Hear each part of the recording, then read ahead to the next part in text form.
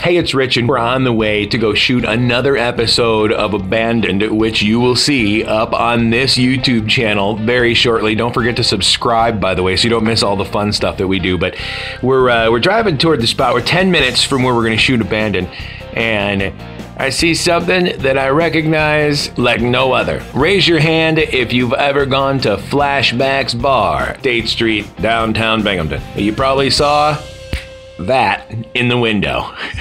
It's a little worse for wear right now, but I saw this driving straight toward this hotel and I went, what the? It pulled right off in the parking lot. And I'll show you some pictures here. The floorboards are rusted out of it. It's been smashed up. I don't have any idea what happened to this, of course.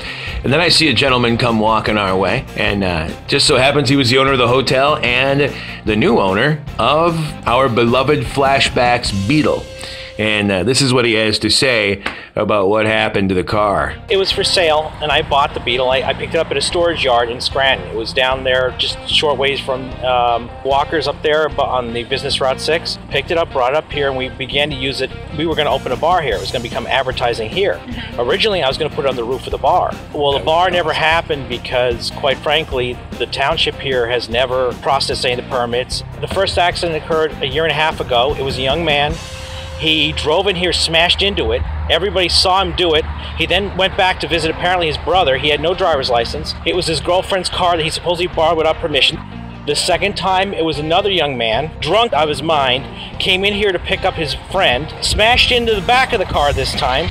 He then left here. They charged him on the damage to the car, but never made him pay for the damage here. And because they were both taken on permission, it was a criminal charge, the insurance companies refused to pay. So there it sits, and it's probably going to be replaced shortly by a reincarnation, but not the same car. All right, could you send me pictures of the reincarnation when you're done? I'll show you what the reincarnation looks like right now, even.